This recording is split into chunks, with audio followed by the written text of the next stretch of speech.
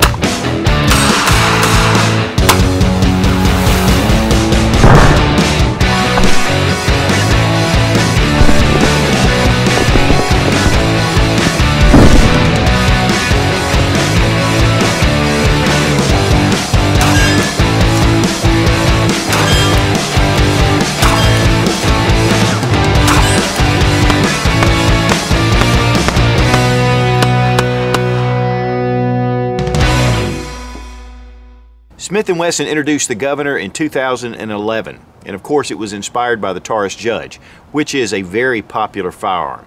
One of the big differences between the Governor and the Judge is this is a Scandium Alloy Frame, which makes it really light compared to the steel frame of the Judge, and it's also a 6-round cylinder compared to the 5-round cylinder of the Taurus. So just an excellent Smith & Wesson quality. Price is considerably higher, but the quality is too.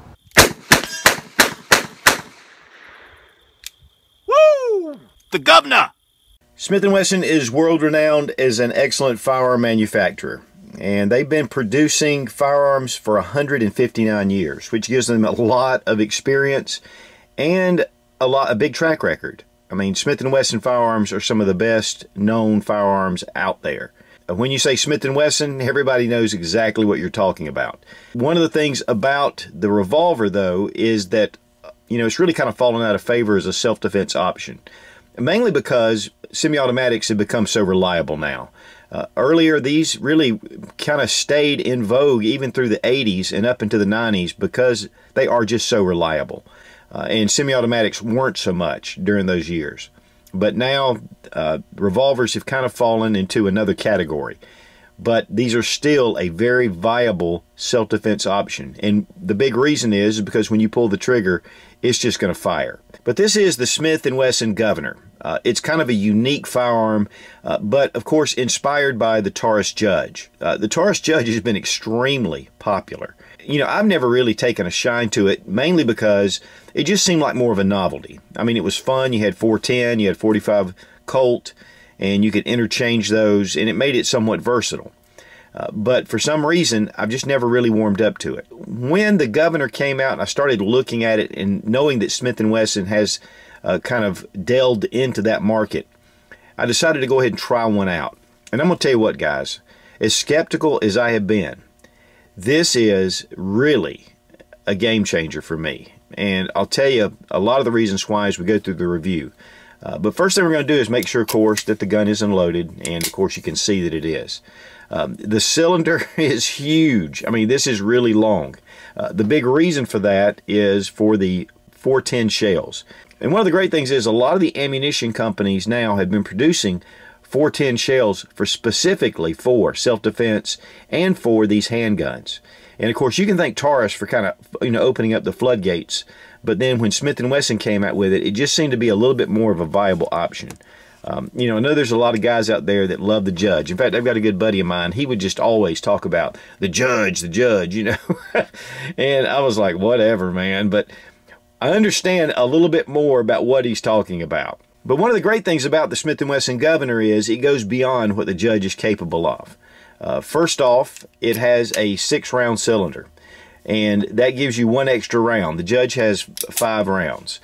But the big coup for me is that you can use 45 ACP in the Governor, and it takes the moon clips. That to me is a huge game changer. 45 ACP is much more reasonable than your 45 Colt and your 410. And it's more plentiful, and of course with this loading system, it makes it really easy. I mean, you open up your cylinder, you just drop your rounds, right down in, and it's like having just a little mini speed loader, and that's what it really is. Makes it really easy to get that reload really quick. That to me is a huge advantage over your standard revolver. Even with speed loaders, it can be, you can get kind of mixed up while you're trying to fiddle with it and turn the knob.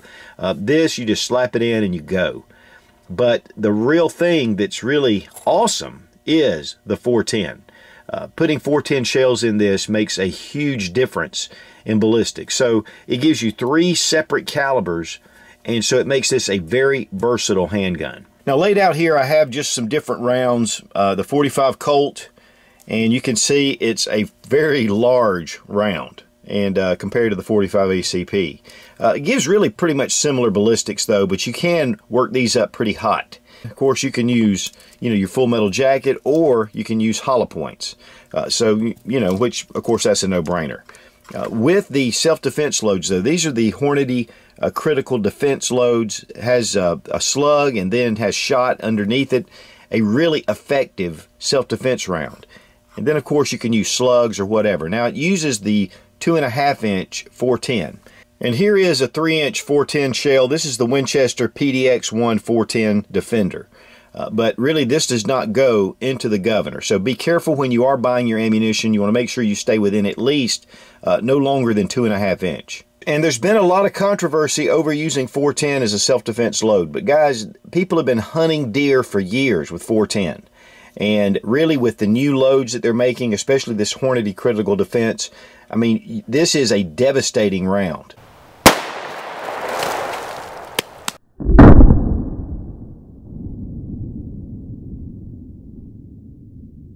Now, one of the things great about the Governor, it's a large pistol. In fact, it's a Z frame. And that has a lot to do with the size of this cylinder. But with that being said, it is a very light pistol. These are a Scandium alloy on the frame, which makes it actually under 30 ounces. It's 29.6 ounces compared to the Judge, which is all steel. Now, one of the things I want to say about the Judge is I've not had a whole lot of experience. I've shot the Judge a few times. This is not a comparison between the Smith & Wesson Governor and the Taurus Judge. This is just, we just want to talk about some of the things and the similarities, especially if you have something you're kind of thinking one way or the other. It does have this really nice rubberized grip, which really helps, especially with the heavy 410 loads. You can get one of the Crimson Trace grips from Smith & Wesson as well, already attached. It is a double action, single action pistol, and that just means that when you pull the trigger, it actuates the hammer. But then also you can pull the hammer back for more precise shots. The trigger pull itself in double action is really smooth, but it's pretty heavy. And of course that helps with it being safe and you not inadvertently pulling that trigger. And that way there's no external safeties, which is typical for your revolver. But with the single action, it is a really smooth trigger pull. And that's what you expect typically with Smith & Wesson revolvers. Of course, to open up the cylinder, just take and push the latch and it brings the cylinder right out. And just a really smooth action. And that's one of the things about Smith & Wesson too, is the action. Everything is really smooth, really slick, and you can really count on it. Now the sights have a notched in rear sight that's squared off, and then you go all the way out to a tritium insert at the front. And this will help you, especially if you're using this in a low light situation. But the sights are easy to see, and with that white dot you're able to really connect with that target quickly. The barrel is 2 3/4 inches in length. The overall length of the pistol is 8.5. The height is 5.5 inches, and the width is 1.75 or 1 3/4 inch in width. But it really belies its size because the weight is just so light. I really wouldn't want anything lighter than this because of the loads, but this really could be a carry option. Definitely for open carry, but even for concealed carry. Some say that the Smith & Wesson Governor cannot be concealed carry, but I disagree. Oh yeah. Now there are different holster options. One of the things that I went with is Jackson Leatherwork. I had him make one of these outside the waistband holsters, and just a really high quality leather holster. This fits really close to the belt. Just a beautiful, well-made holster. And I haven't really put this holster through its test. I have taken it to the range and drawn from the hip a number of times, and I really like the way this thing rides. And then we have, which was really kind of funny, I think John just sent this along just for kicks, but this is more of a pocket holster, and what's really cool is right here embossed is the Governor. So, you know, the Governor is ready to go. And this actually does fit in your pocket, even in a jean pocket. I actually got it to fit, except that the handles stick out just a little bit. Now, included with the Governor are 2 6-round moon clips, and then you have 2-round moon clips. And the reason for the 2-round moon clips is pretty cool. In fact, I really like this idea. You can take the 2 moon clips, drop them in, 2 .45 Colts, drop those in, and then 2 .410 shells. And this is called the mixed 6. So you can decide where you want to start. One of the things I really like about this little system is that if you're hunting and you're out in the field and you need something for snake shot, great to have the .410. You could even put bird shot in there just for snakes. If you get into a more serious situation with a 2-legged snake, or, you know, predator or whatever, you've got the extra rounds there to back that up. Now, not only do moon clips make it easier to load into your pistol, you're going to really have to have those if you're going to shoot .45 ACP. Here we have a regular .45. You can see that it's not rimmed, unlike the .45 Colt that has the rim right here. So your .45 Colt's going to rest right in the right place. Your .45 ACP is going to drop down in. So that's the purpose for the moon clips. One of the problems with the Taurus Judge is that it's a 5-round cylinder. So you're not going to be able to put those in there. Now, you probably could put the 2-round moon clips and get away with some of that. But you can't use the 6-round, obviously, because there's only 5 holes.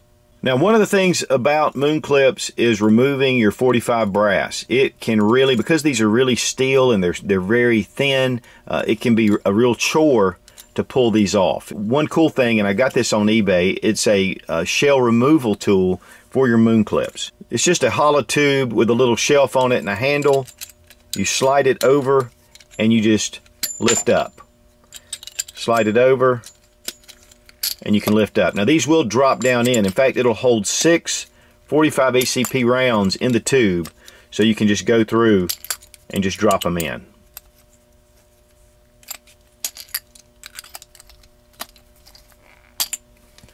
And of course, we had the one flyer, but you can see we've got enough room.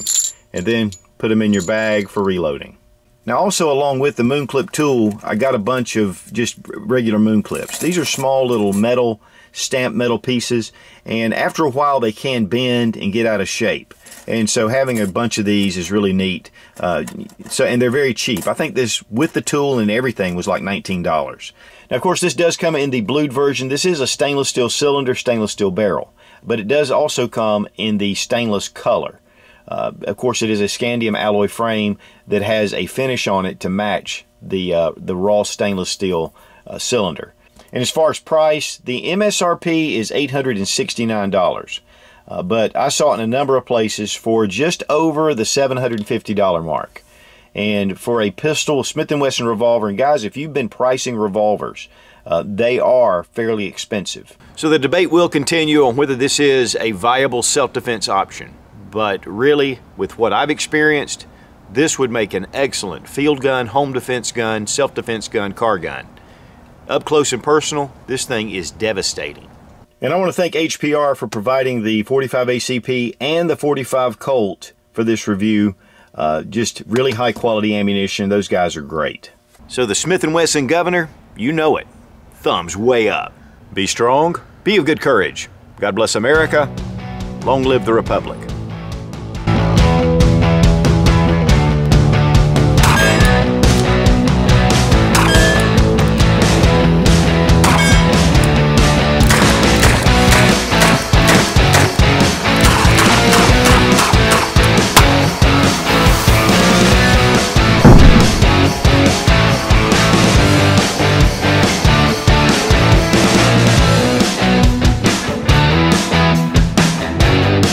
Smith & Wesson does Smith & Wesson. Now this is a man's gun. Oh yeah.